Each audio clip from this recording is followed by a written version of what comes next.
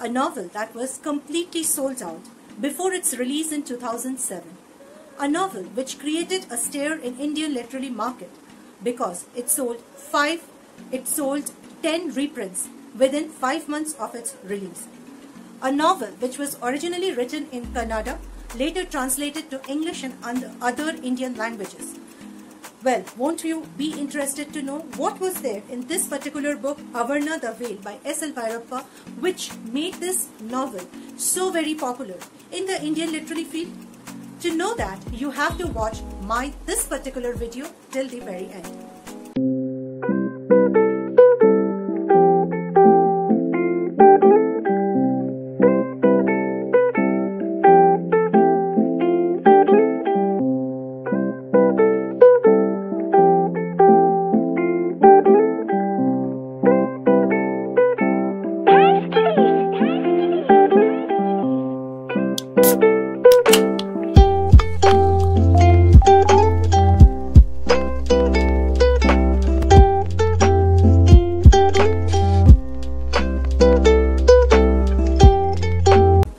Welcome to Book Tales by Pritha. In today's video, as I said, I will do a book review or a book talk on the novel Aavarana. But before beginning my video, let me ask you once again the same question. Have you subscribed my channel Book Tales by Pritha? If you haven't subscribed yet, then please press the subscribe button so that you get notification whenever I post a new video. Also, if you want to know more about Book Tales by Pritha, then you need to follow Book Tales by Pritha on Instagram by the name Book Tales by Pritha. Book Tales by Pritha is there on Facebook. There is a Facebook page and a Facebook group. I want all of you to be a member of my Facebook group where I, along with you all, discuss about books, about book recommendation and all the things that is going on in the literary field. Also, you can follow me on Twitter. My Twitter handle is @PrithaSharkar80. And to follow my blogs, that is Pritha's Notebook at wordpress.com, I have a complete written review on Aavarana The Veil. So definitely you need to read my blogs as well. And all the books that I mention in my videos, in the description section, I put the link of all the books so that if you are interested to buy any of the books mentioned in my video, then do press the link given in the description section, because if you buy books from the link given in the description section, then I get a very small percentage as my commission from Amazon affiliate link. Now, let's begin today's video. Have you ever come across a book or read a book where every incident mentioned has been given a proper citation or a reference?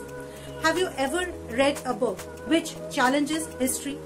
To be more precise, the Mughal history that we read in school textbook? If not, then that is being done in this particular book, Aavarana The Veil by S.L. Bhyrappa.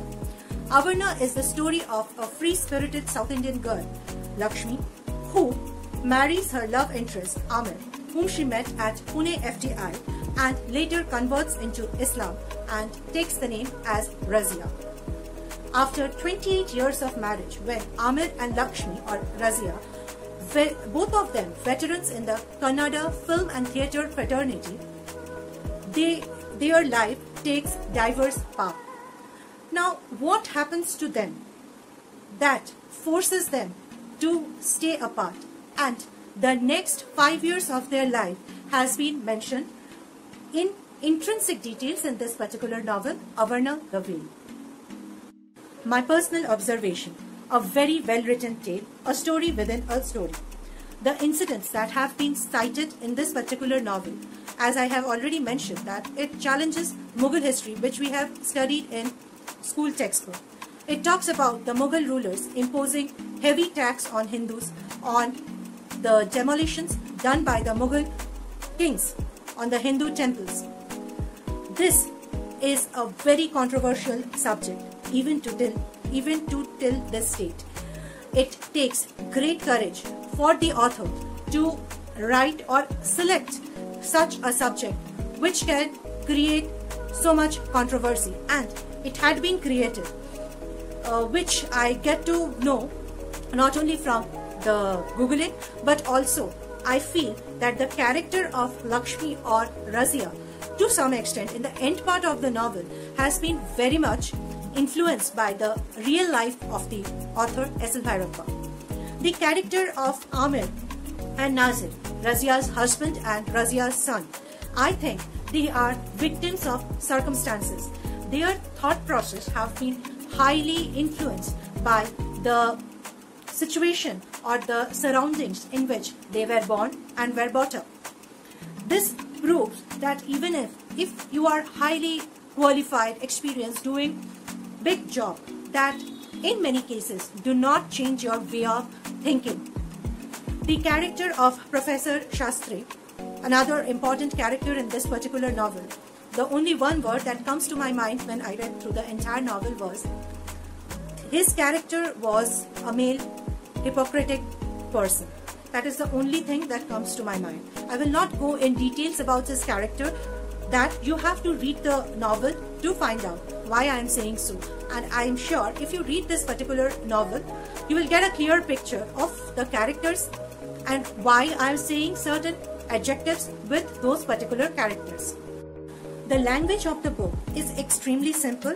There are two stories that is going on parallelly in this particular novel.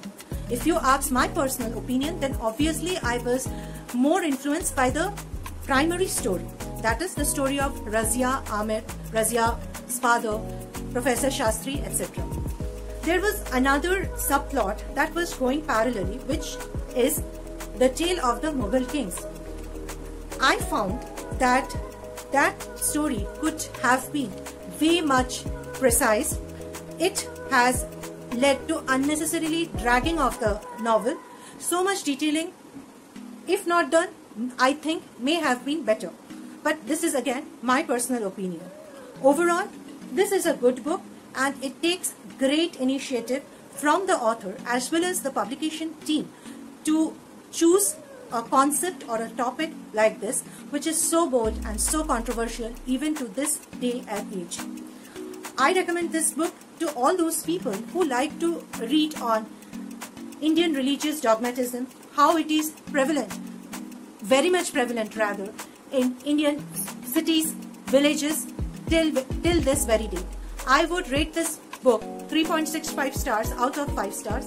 And if you have already read this particular book, then do mention in the comment section how you like this particular book. And if you like my video, please hit the like button.